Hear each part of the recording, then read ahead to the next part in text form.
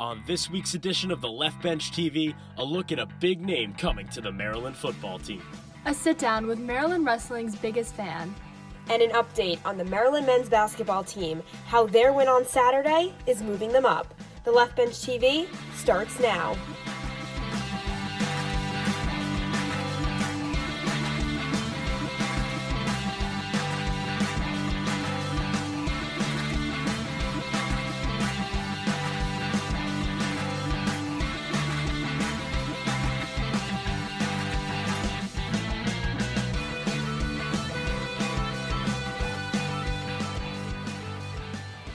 W's across the board this weekend, the Terps doing some damage. Welcome to Left Bench TV. I'm Danielle Stein.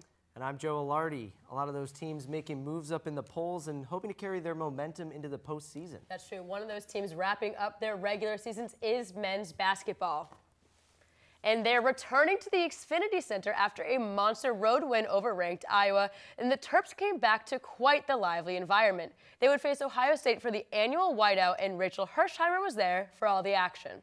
It was electric in College Park this afternoon, a nearly sold-out game. Even SVP stopped by for the Terps-Buckeyes rematch. Young Terps showing off their moves, dogs flying, and Scott Van Pelt all here for the action. First half, Maryland struggling to get on the board in the first few minutes, but Anthony Cowan finds his groove early, scoring a game-high 19 points and 4 assists to rally a lead. Struggling offensively in the first few minutes of play, the sophomore Bruno Fernando, but he figured out a way around the Buckeyes defense in the second half, scoring 14 points to help keep Maryland in the lead.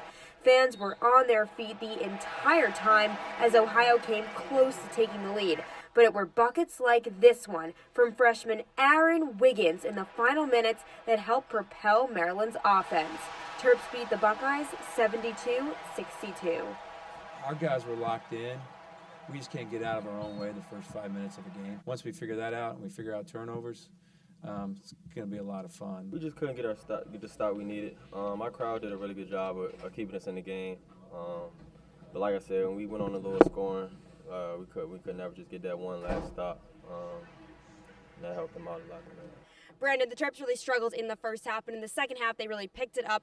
What did Mark Turgeon say that he changed a little bit for them to end up winning? Well, in his press conference, he mentioned how the energy in the Xfinity Center helped get the team going after their slow start. And in the second half, Bruno Fernando had 14 points after being held scoreless in the first half. So they started to feed him more, and he was more effective at scoring inside. And the Terps will be at Penn State on Wednesday. What can we expect for that game? Yeah, so Penn State's currently last in the Big Ten, but they've been playing much better as of late. So if Maryland wants to get the win, they need to bring the same energy they brought in the second half today. Well, the Terps will be on the road in Happy Valley on Wednesday at 6:30 against Penn State. The Terps have already faced the Nittany Lions once this season, coming out with a 66-59 win back in December. And with the new AP rankings out yesterday, Maryland is moving up, now at 17th in the nation.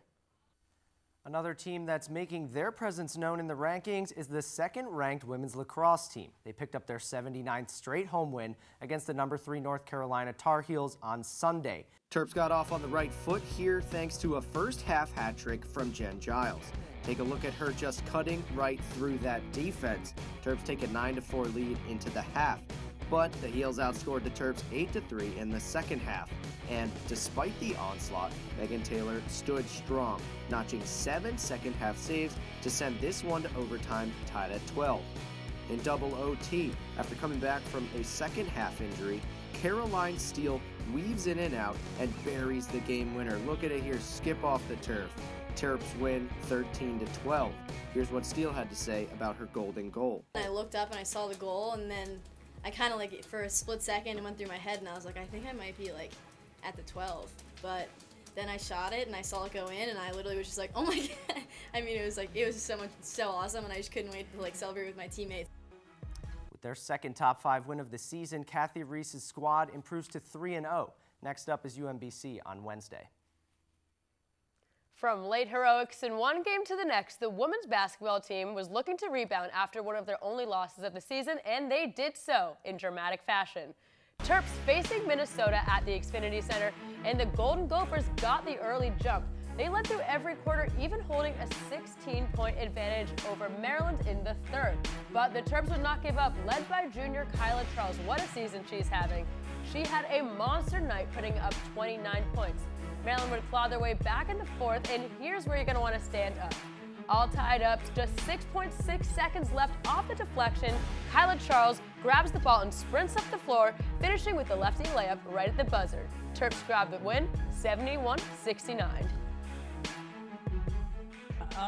You know, this ranks up there when you talk about just a really incredible special win for us, and just love the way that we had to fight and claw and scratch, and I think it speaks volumes to you know, the character and the competitiveness that we have in this locker room. And Kyla Charles was named Big Ten Player of the Week after her outstanding effort. Just one more game left on their regular season slate. They gear up for March Madness beginning in just a few short weeks. Ranked now as number 8th in the country, we can only expect to see the Terps land a high seed in the tournament.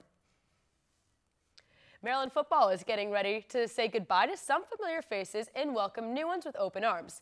Zach Solon sat down with football analyst Daniel Oyefusi to talk Terps past, present, and future. Thanks, guys. The biggest news coming out of Maryland football last week is that former Virginia Tech starting quarterback Josh Jackson is transferring to Maryland and will be immediately eligible to play next season. Daniel, that is a big name. How important is he going to be for the Terps next season? It's definitely going to be an important addition in the aspect that he provides a dimension through the air, passing the ball that Maryland just hasn't had in the past couple of years, whether it's Kasim Hill or Tyler Pilgrim. Josh Jackson in his first year at Virginia Tech threw for almost 3,000 yards. Maryland really didn't come close to that. Starting Kasim Hill and then Tyrell Pilgrim later on. So he's definitely going to have the opportunity to start when he gets to College Park. And now looking back to last year's team, the NFL Scouting Combine is coming up, and Maryland is sending 3 players, Byron Cowart, Derwin Gray, and Darnell Savage, to Indianapolis for the Combine. What can we expect to see from these guys as they try to go pro? Well, all 3 of them are mid to late round draft prospects, so we're looking at 4th to the 7th round, maybe even undrafted. So this is really the opportunity for them to set themselves apart from their counterparts at the positions. When you're looking at somebody like Darnell Savage, you're hoping that he can perform well in the positional drills, maybe even run the sub 4.5 time and really boost his draft stock. And then when you see guys like Byron Cowart and Derwin Gray, these are guys that coming out of high school, they were top recruits. So there's obviously some talent there. So like I said with Darnell, you want them to run well, you want them to perform well, and then perform well off the field in the interviews with teams, and maybe they'll catch a team's eye. And finally, this is a new-look Maryland football team, almost an entirely new coaching staff led by new head coach Mike Loxley, and they have a lot of big-time players coming in. Now, I know the season's a really long time away still, but what are your very early predictions for next year's Maryland football team? I think that with everything that happened last season and the turnover with the coaching staff, Mike Loxley did a really good job of keeping current players in the program, keeping them from transferring, and then making the most of his limited recruiting time. He nabbed the top offense and defensive player in the state of Maryland. So I think that you'll see a really competitive team. There's still a lot of work to be done until the Terps can compete with the big-time teams in the Big Ten, like Michigan State, Michigan, Ohio State, but you'll see a competitive team next season. Thank you, Daniel. Be sure to follow Daniel and the Left Bench for all of our Maryland football coverage. Joe and Danielle, back to you. Thanks, guys. And some of those faces we just saw are at Chipotle here in College Park last night to help raise money for the Jordan McNair Foundation in honor of their late teammate. The Maryland Athletics Compliance Office approved a flyer for the players to distribute for the foundation started by McNair's parents. The foundation's mission is to educate student athletes, parents, and the football community about the signs and dangers of heat stroke and other heat-related illnesses. The Student Athletic Advisory Committee showed up in support with some familiar faces like basketball superstar Bruno Fernando. Other teammates and Maryland athletes voiced their support of the cause using the hashtag #OneMaryland. New head coach Mike Loxley was also in attendance and made a difference himself. He reportedly camped out at the register for some time and paid for the first $790 spent by customers in honor of Jordan McNair's jersey number 79. The men's lacrosse team defeated in-state rival Navy this weekend in Annapolis, scoring a season high of 14 goals. The Terps had a slow start with every point on the board being matched within minutes by Navy, but it picked up quickly in the second quarter.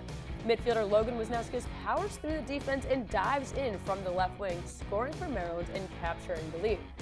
Attackman Lewis Dubik was unstoppable, scoring 5 goals, a career high for the senior. The heroics of Wisniewski and Dubik led Maryland to a 14-9 win, pushing the record to 5-0. Here's what head coach John Tillman had to say about the duo. Yeah, I mean, those guys have good chemistry. They're all really skilled. They're very unselfish. Lou's an excellent cutter, and Logan's a great feeder and shooter, and Jared's a really good feeder as well. So we had guys in pretty good spots, and a lot of times they covered it up. But when there were opportunities, I felt like these guys took advantage of it. The undefeated second-ranked Terps will return to action on the road next Sunday as they face Notre Dame. And as the lacrosse team works through the first part of its season, the wrestling team wrapped up its home schedule on Friday against number 16 Rutgers. 125-pounder Brandon Cray led off with this big takedown and later closed the deal after locking down a point for riding time. Next up was Phil Spadafora in the 165-pound class, holding off Stefan Glasgow 5-4. 197-pounder Nico Capello then took his match thanks to this slam and a strong reversal right here. And who else to cap it off but Yusuf Hamida? It wasn't even close as the big man notched 3 takedowns on the way to his 4th conference victory of the season. Here's what he had to say about his final win at the Pavilion. I've grown a lot in Maryland, my time here, wrestling all these matches. I really like this I'm gonna miss this feeling, come after a win in front of a home crowd, but it just meant the world that, this night, it hasn't fully hit me yet, but it's gonna hit me later. That's like my last time wrestling out here, so yeah. Through the wrestling team's ups and downs, one thing has remained constant: a very vocal supporter. Annabelle Janssens takes us to the Xfinity Pavilion to show us what Terp pride really means. Many fans came out to support the Maryland wrestling team on senior night, but one in particular got them on their feet. Meet Robin Ficker. He is the biggest fan of the Maryland wrestling team and has been following them for years. I used to come and watch Maryland wrestle when they wrestled in Cole Fieldhouse when Sully Krause was the coach. I've been following them a long time, and they're getting better and better. He is the loudest on the sidelines, and passion is an understatement. Maryland wrestlers are better looking, they're smarter, they're quicker, they've got better moves, their hair cuts better. These other guys need a shave, obviously. Maryland has a much better wrestling team. They're #1. Being a wrestling fan is just his side gig. Robin Ficker is well known around here. He's an attorney and real estate broker and even ran for office over 20 times for Montgomery County. The players and coaches are definitely aware of his sideline heckling. From 2010 to 2015-16, he was traveling and going to all of our competitions and all that, and he took a little break and now he's back, so brings a different dynamic to it. Some people like it, some people don't, but if you're cheering for Maryland, I can't be upset about that. Robin Ficker is the ultimate hype man for the team and will continue to support the Terps for the rest of the season. For the Left Bench, I'm Annabelle Janssens. It was a good day this past Sunday for Robin as the wrestling team finished their regular season with a win in New Jersey over Rider 22-16. After dropping 2 of 3 in Conway, South Carolina, the Maryland baseball team came back to College Park for their first home games of the season with a weekend series against Maine. The Terps would take the first 2 games of the series in a Friday doubleheader and were looking for the sweep on Sunday. The Terps bats were hot to start the game. In the first inning, Maxwell Costas drove in a 2-run off a double to the left field corner. Costas would finish the day with 4 RBIs, making him the first freshman to have 4 ribbies in a game since his older brother Marty did it in 2016. Still in the first, Michael Pinero would say bye-bye baseball, sending this 3-run shot to deep right and making it a 5-0 game. Moving to the bottom of the second, Randy Bednar tattooed this pitch, sending it over the left field fence to add 1 more to the Terps' lead with his 2nd homer of the series. Maine, looking for their first win this season, would claw back in this game, first putting up this one on the board with a solo shot to left. Then in the 6th, Maine would add 3 more off a pitch from Sean Hine, making it a 2-run game. The Black Bears would tie the game off a fielder's choice and a single in the 7th after 6 unanswered runs. The Terps would answer in the bottom of the inning, though, taking the lead thanks to a bat from Taylor Wright, bringing home outfielder Caleb Walls. And in the 9th, pitcher John Murphy struck out the side to secure the sweep for the Terrapins and extend their winning streak to 4 games. Maryland coach Rob Vaughn talked after the game about the Terps bullpen coming up big for the team late. being able to pass off to the next guy. I thought our pitching staff just did a really nice job today in a team effort setting. There were individual performances that maybe weren't as good as they would have liked, but as a group, they picked each other up, and I was really proud of the way they competed. The Terps will head down to Richmond on Tuesday to play their second game this season against the VCU Rams and keep their winning streak alive. On Friday night, Maryland Gymnastics took to the floor at the Big Five competition in Toledo, competing against 4 other Big Ten rivals, and they came up big with a score of 195.5, which is their second highest score of the season. A huge night for senior Alex Robinson, who put up a career-best 9.825 on the floor. Iowa came out on top, though, with a total score of 196.45. Some really tight competition all around. Next, the Gym Terps return to College Park, taking on local rival George Washington on Friday. Big weekend for Maryland softball, playing in the Amy S. Harrison Classic in Riverdale, California, winning 3 games out of 5 on the West Coast. The Terps, featuring a very young team, sit at 9 wins so far on the season, which is half of their total from all of last season. Freshman Taylor Okada is getting off to a hot start in her college career, leading the team in hits and runs scored. Junior Anna Kufta is also been a huge contributing factor with RBIs already this season. Maryland is now heading south this weekend with 4 games at the Carolina Classic in Chapel Hill. The tennis team continued their spring season away from College Park this past week, and they took down Delaware last weekend in Newark before heading up to New York and falling 6-1 to the number 38 team, Columbia.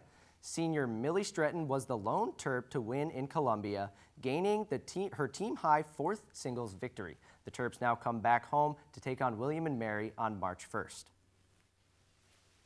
It's been an amazing week this week. We saw so many high-caliber plays across the board, some even getting some national attention. Yeah, we saw shout-outs from Scott Van Pelt, a bunch of Terps making it into the national spotlight, so a great week to be here for sure. Absolutely, and now we'll show you our top 5 plays of the week.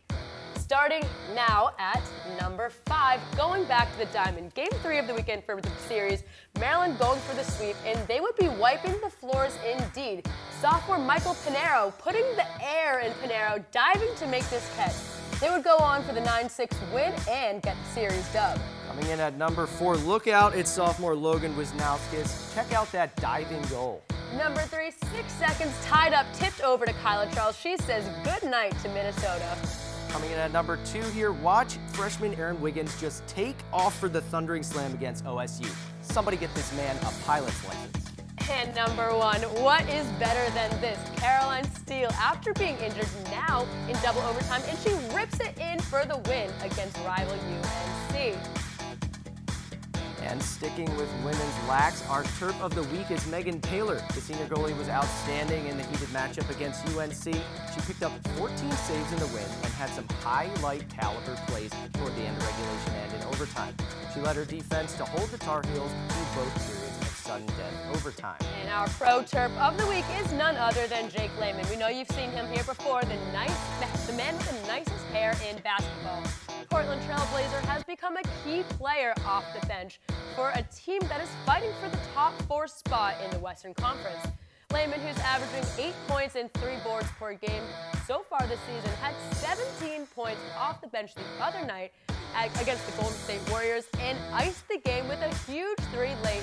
Look at that shrug from the former Terp, pulling the MJ there. It's a pretty big power move, I would say, right there. It's great for Jake Lehman and all. I'm happy for him, but one thing, if you want to see the nicest hair in basketball, come watch me play intramurals on Sunday nights. The flow's out. It's a great time. I think I'll stick to Jake Lehman. But that is all we have for this episode of The Left Bench TV. You can catch up on all things on Facebook and on Twitter at The Left Bench and stay up with our coverage on theleftbench.com. I'm Danielle Stein. And I'm Joe Alardi. Thanks for watching.